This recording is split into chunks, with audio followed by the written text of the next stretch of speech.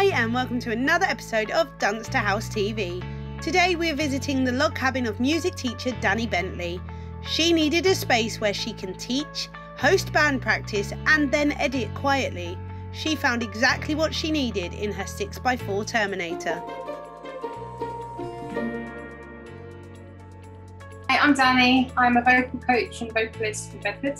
I live here with my partner and my son. We've recently just bought a house and the first thing we needed to do was get a dedicated space for me to continue to work. That is where the Terminator log cabin came in. We had no issues with putting the build together. It took a couple of days, fairly relaxed as well. We didn't kind of rush it. It was fairly easy to put together, so we were really pleased with how that all kind of connected and all of a sudden you've got a building. The 6x4 cabin gave Danni all the space she needed to have a music room, a band practice room, a reception room and an office, all in one space. I have a waiting area for when students have come in and they're waiting for their lesson to start, or when a student has finished and their parents haven't picked them up yet. So in there we have a sofa, we have a TV, printer, the normal admin things there. When I'm teaching, you've got the piano and the mixing desk and guitars on the walls, because we also have a guitar teacher that works from here. And then when we're doing band practice, we've got our drum kit, we've got the amps for the guitars and microphones.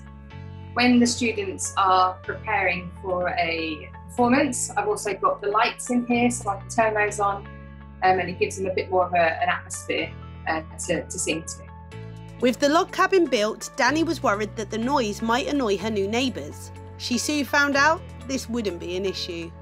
It's just really good. You can barely hear sound out of the studio once the door's closed. You can't hear it at all from the house or even halfway down the garden really. So it is perfect for what I need. The studio has made a huge difference to how I can work. I wouldn't have been able to do my singing lessons from the house.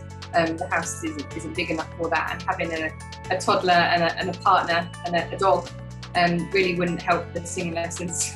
So having the studio has been fantastic because it gives me a space that I can come to that's dedicated purely just for what I do for work.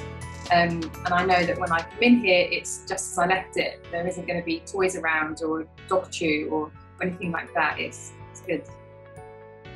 That's it for another episode of Dunster House TV.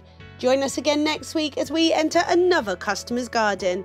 Hit that like and subscribe button so you never miss an episode.